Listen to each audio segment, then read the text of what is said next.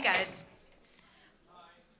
when they gave me this topic, it's not you, I immediately thought of that weasel line that people use to get out of relationships with people they no longer love. It's not you, it's me. And I thought, fuck that, I'm not gonna do that. The you that I decided to talk about is not the external you. It's rather the you that you address yourself as, the you that tiny voice in you, the voice that's perhaps most true, says when you're fucking up or doing something wrong or untrue to yourself. That thing that hides and says, this isn't you.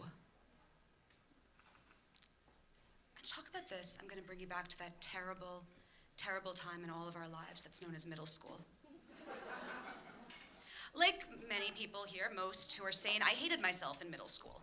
And so to assuage this hatred of myself, this thing in me that said, this is not you, this is not you, this is not you, I turned to idols, and one of my idols was an artist from 1890s Paris known as Toulouse-Lautrec.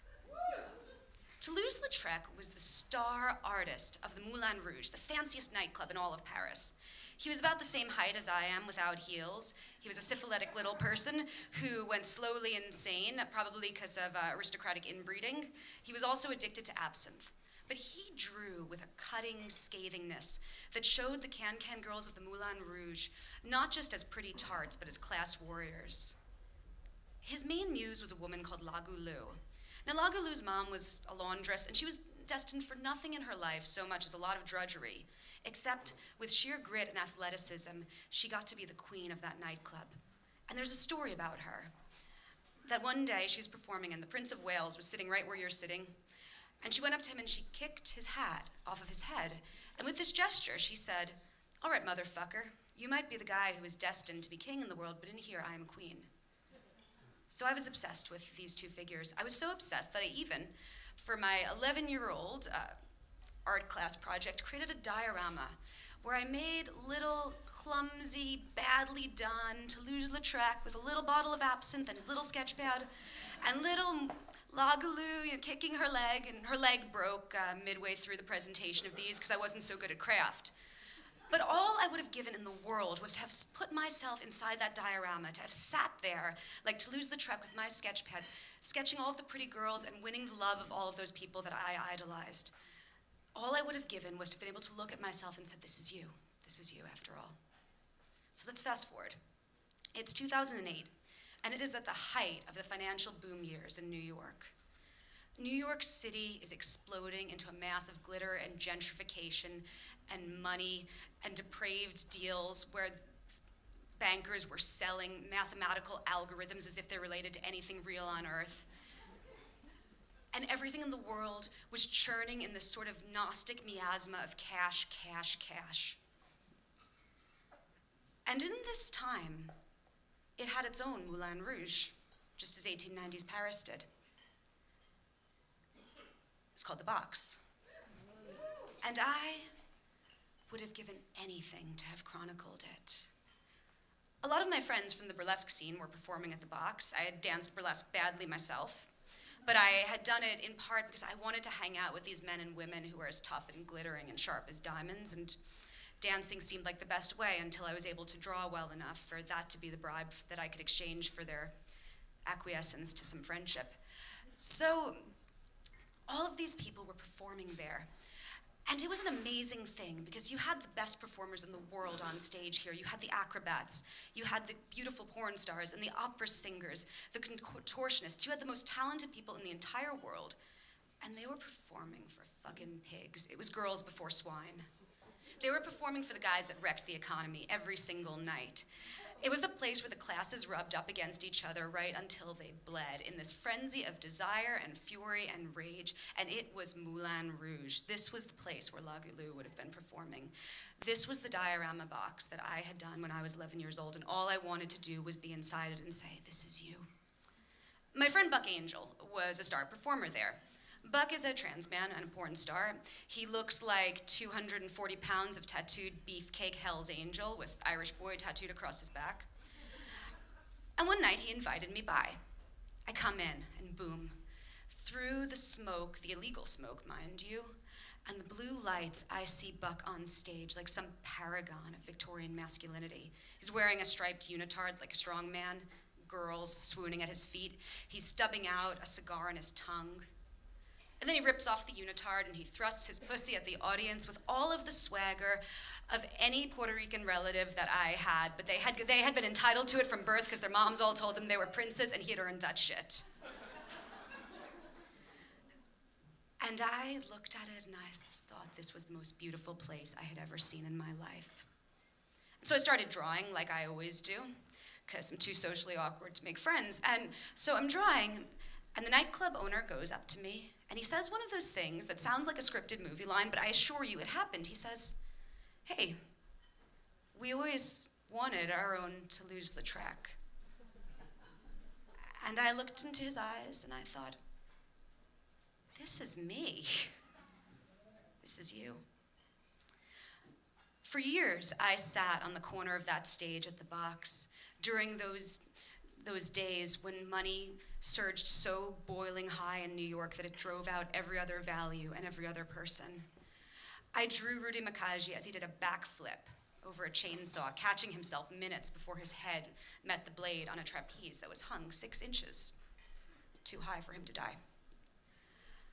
I drew contortionist porn stars on liras above the bar, snatching drinks out of people's hands. I drew one night Rose Wood. Rose is she's a trans woman. She's a performer who got her chops as a performer, working in the really dirty, great gay bars that made New York fabulous. And she, in addition to everything else, the thing that always stands out to me about Rose as an artist is she has this look of cold and contemptuous dignity on her face. It is a dignity that is beautiful and impenetrable and shockingly, shockingly complete. Rose's dignity is so perfect that she could be opening up a beer bottle with her asshole, and she still looks at you like, motherfucker, you are the one in this situation who is demeaned. So Rose Wood came up on stage, and she was dressed like a cartoon of a sex worker, a little like spandex outfit, loose-side heels. And then there's a guy who's dressed like an audience member, he's dressed like a banker. And the MC starts narrating the guy's thoughts. And they go, "Oh wow, I'm such a dirty boy. No one would ever think that I would hire a prostitute who knows me at work, but I'm so much cooler than they think I am." And she leads him over to a coat rack and she undresses him very carefully. She hangs up his suit very nicely and he thinks, oh, she's not like my bitch wife. She cares about me. Rose takes him over to the bed. She handcuffs him and he thinks, oh, kinky. She pulls up her dress. He thinks, oh, she has a dick. Oh, she's gorgeous anyway, who the fuck cares? And so Rose makes love to him on the bed, and it's beautiful and sad and gorgeous and everything. And then she gets off, she lies him there, stupid with satiation. She smokes a cigarette. Then she pulls out a knife. She hides it behind her back, not very well, but he is dumb with satisfaction. She goes to the bed, straddles him, and he thinks, oh, I'm so fucking good, she came back for seconds. And then she pulls out the knife. And you can see this moment of shock on what you see of his face where he thinks, weren't we friends? And then she just brings it down, and the lights grow to strobe. And in that flash of blood and light and shadow, Rose looks ecstatic. She gets off the bed. She pulls off the dress. She pulls off her wig, she's bald, and she stands and looks at the audience with this look of such perfect, contemptuous dignity that it says, motherfucker, it was you that I stabbed in that bed. And then she puts on his suit. She lights a cigarette. She throws the lighter on the bed, burns, banker and all. And then in that class drag, Rose walked off the stage. About a week after I saw this act, the inevitable happened. The New York Stock Exchange crashed, and my boss was one of the people ringing the bell.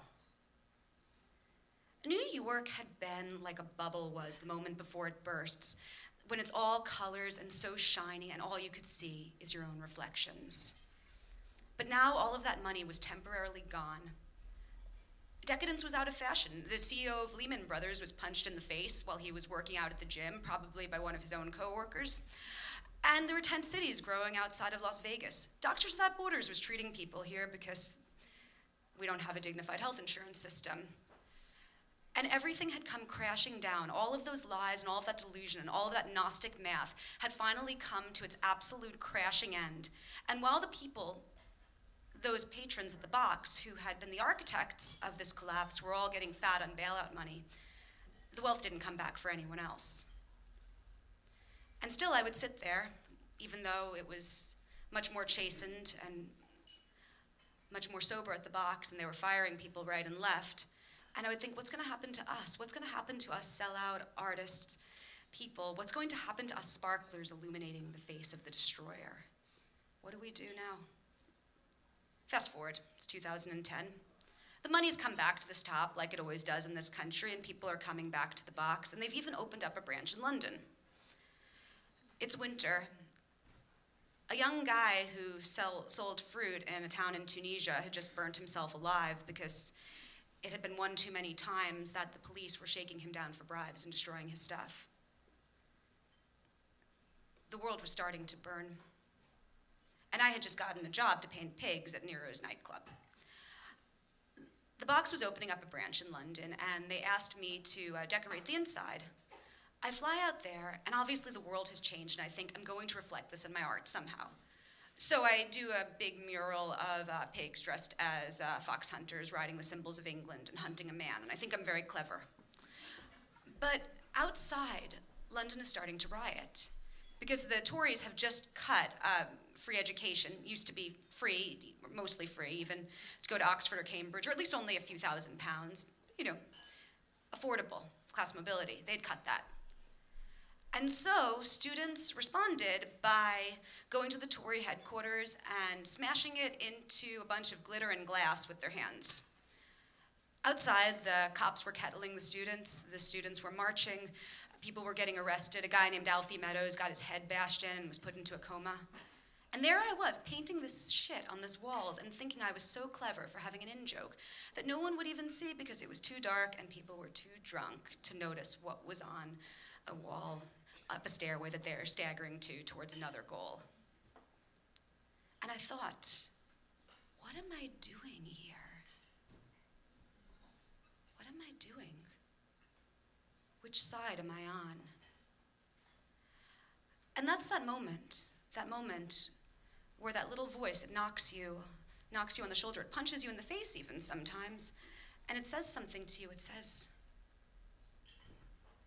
this thing, this life you've constructed, this dream you had, this thing that was so beautiful and perhaps made you uneasy, but that you worked and fought for so hard, this cardboard diorama box, it's not paradise.